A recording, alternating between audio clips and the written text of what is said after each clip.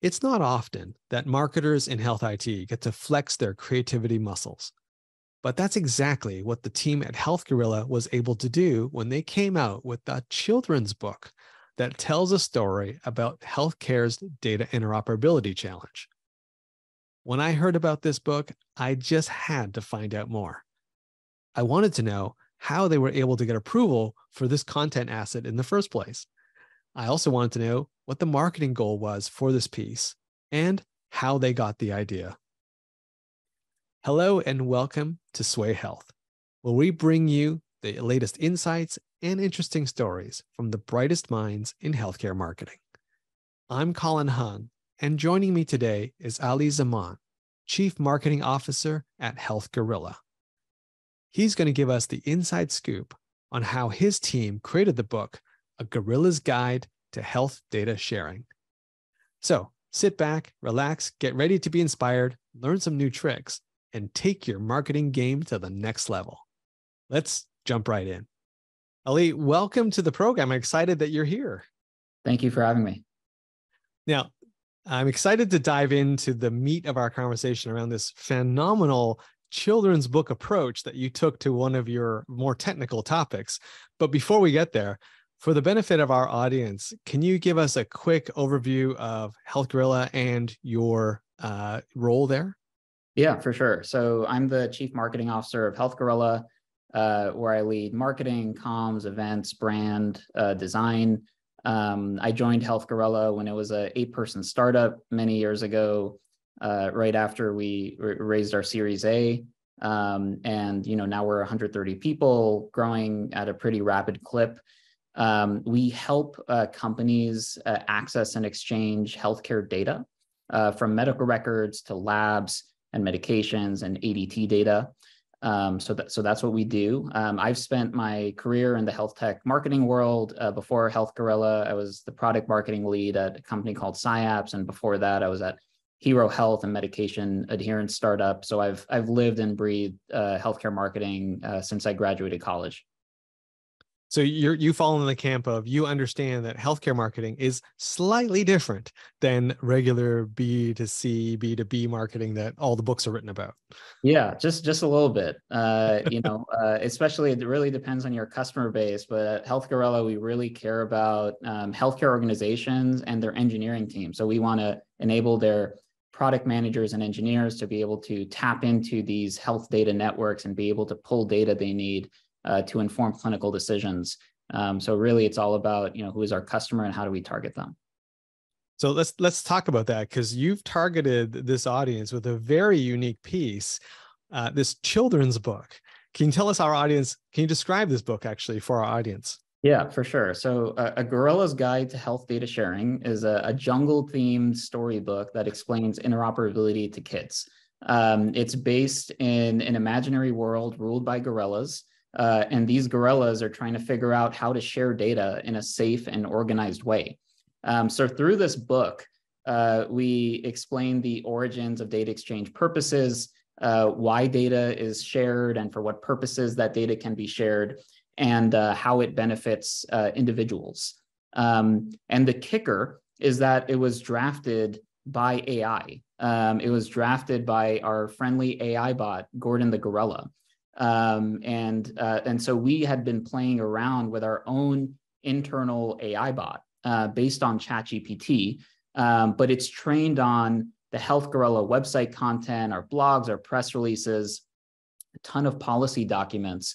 And so we spent a good amount of time training this bot to be the most knowledgeable entity about health data sharing.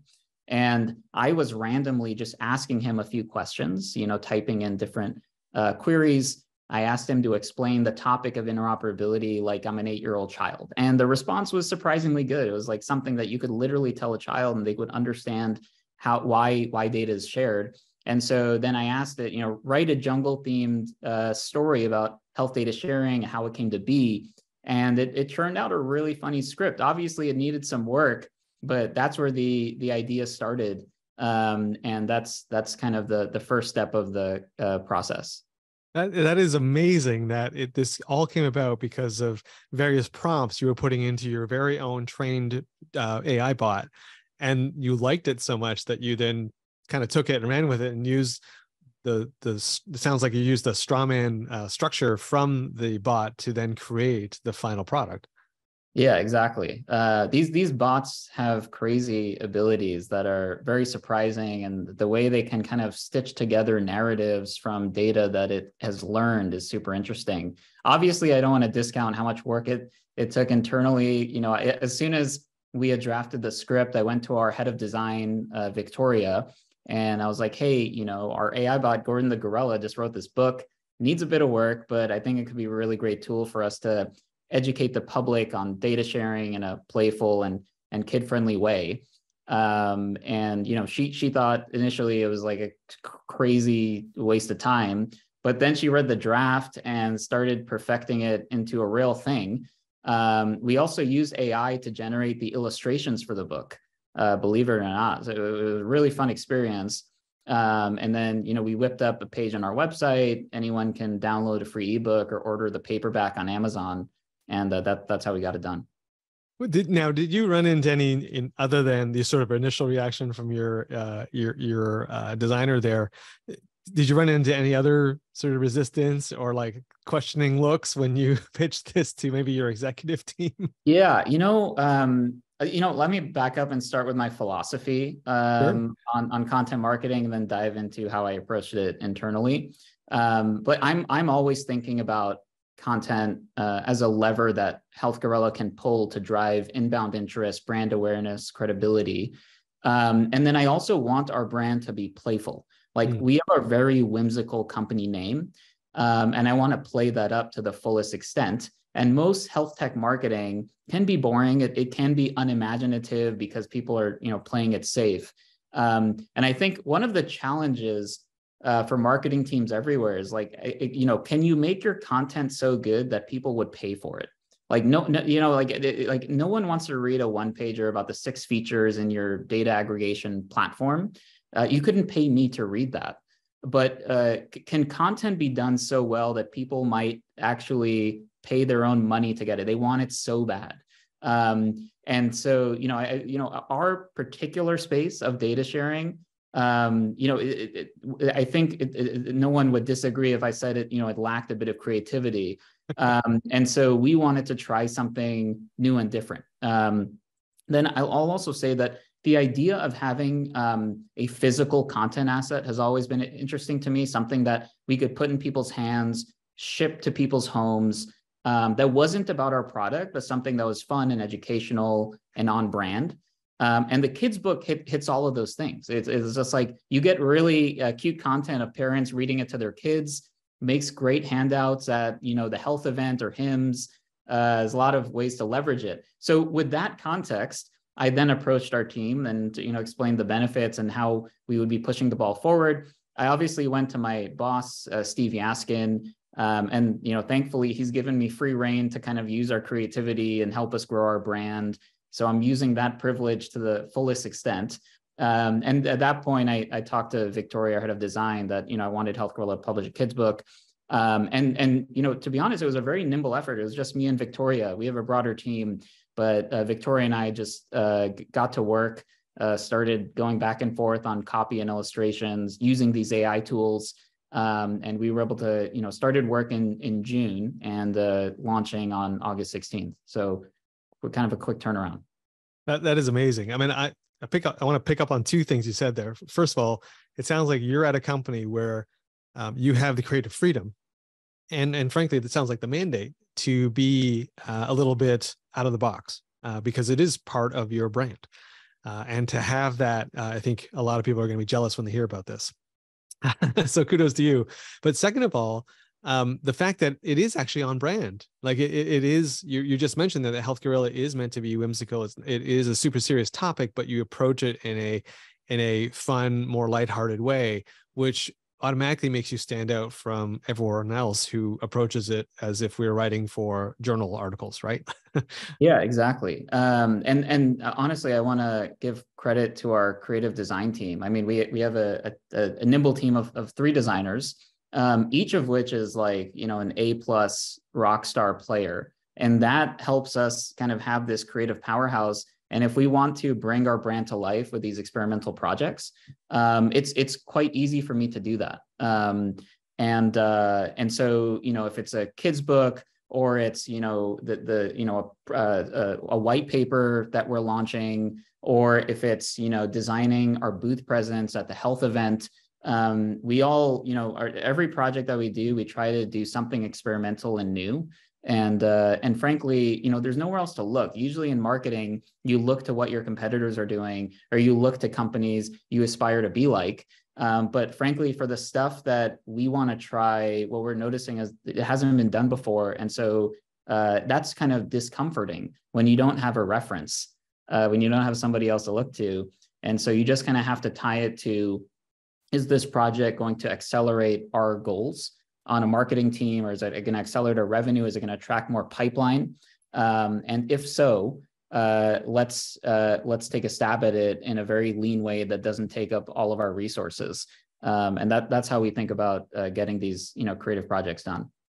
That actually was going to be my next question. What are the goals that you have for this children's book that you've now created?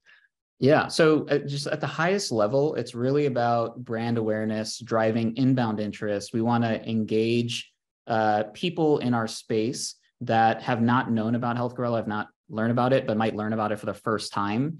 There's, a lot of people that are posting pictures on LinkedIn of reading the book to their kid, and it's great content that, we're happy to see, and other people learn about our brand that way and might order a copy of the book.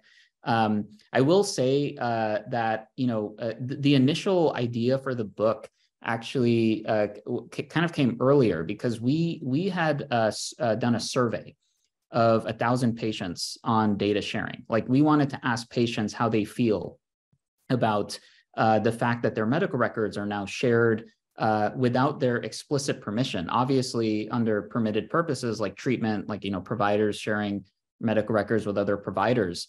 And so we ran this survey, and it became like very clear that there was a lot of fear and discomfort and anxiety about who's doing what with my data. And so we summarized those findings in our State of Patient Privacy report, but it triggered a lot of ideas internally about how we could make data sharing more people-friendly, more digestible, how we could educate the public on what's going on in this space. And so if we could accomplish that, if we could contribute to public education, awareness of why data sharing exists, how it improves healthcare, and how it actually enables the individual to take control of their health and their records, then we did the job. And so it's not just all about pipeline; it's also about educating the public and advancing their knowledge about what's going on in the interoperability ecosystem. Yeah, I mean, I was going to say, having looked at the ebook, it doesn't, or sorry, looked at the children's book, does not appear to be purely a lead generation tool, right? It is. I look at it almost like a PSA in the way that you've approached it and the content that's inside it. Yeah. Most of our content, we're not actually talking about, our products, right? Like we have a podcast where, we have 4 experts assemble and talk about hot issues in the interoperability space. I actually forbid them to talk about our products, it's not engaging, interesting content if you're just talking about product. Talk about products to the people who want to talk about products with you, right? Like, if they're coming to us saying they want to buy, then you talk to them about what we're selling. But for the public, to keep them engaged with our brand, you just have to launch very interesting content that evokes an emotional response. That's the goal. And so with this book, clearly we've been texted a lot of pictures of parents and their kids sharing what they do for a living, or sharing this book, and that itself makes you feel good, right? And so that's the goal of this content. So you mentioned a little bit, but what's the reaction been to the children's book? I mean, you mentioned that some people are posting pictures of it themselves, reading it to their kids on LinkedIn, but in general, what's the reaction been? Yeah, so it's been very positive. So we're launching it on Wednesday, the 16th of August. And so, but we've been doing a early rollout to our VIP network. And it's been getting rave reviews. The idea of babies and kids learning from a book generated by AI is just like funny and awesome. I just saw a picture of on LinkedIn of Zoe Barber, who is the policy leader at the Sequoia Project, who is reading it to her little baby. I've been getting texts of cute, funny pictures of kids trying to digest this book that their mom or dad gave them. So it's just a lot of funny content that I'm getting in return. And we'll also be handing out copies at the Civitas Networks for Health event in Maryland next week. So hopefully a lot of people will be able to read it and, share their own stories. Sounds like a lot of fun. And I'm sure you're going to have it at HLTH or Health as well. So absolutely. I think a lot of people will appreciate that. Now, you said it's not available yet, but where can people go to download this book or get a copy of it when you release it? Yeah, sure. So it'll be on our website. People just go to healthgorilla.com and they'll see a pop-up of our storybook link. And if they just follow us on LinkedIn as well, we'll be promoting it throughout the week. But it'll be a nice home on our website. And then if they want to order it on Amazon, the paperback is available. All they have to do is search a Gorilla's Guide to Health Data Sharing, or they can search the author, Gordon the Gorilla, and it will pop up so they can grab a copy there as well. Awesome. Ali, thank you so much for the information you shared today. It's been great having you on the program, and so happy that you were able to create this amazing children's book. Awesome. Thank you so much for having me. I want to thank Ali for spending time with us today and for sharing the story behind the jungle story of health data sharing. My takeaway from this conversation is that it's okay to think a little outside the box, or maybe a lot outside the box, when it comes to marketing a health IT solution. Even if your brand image isn't as whimsical as what Health Gorillas is, that doesn't mean you have to produce boring content. As Ali put it, why not think about creating a piece of content that people would actually pay to receive? And hey, if you enjoyed this interview as much as I did, please click that like button and subscribe. Also, head on over to Swaay.Health. That's Sway with 2 A's, .health. That's where you'll find a lot more great content like this. I'm Colin Hung. Thanks for being here, and I'll catch you on the next video.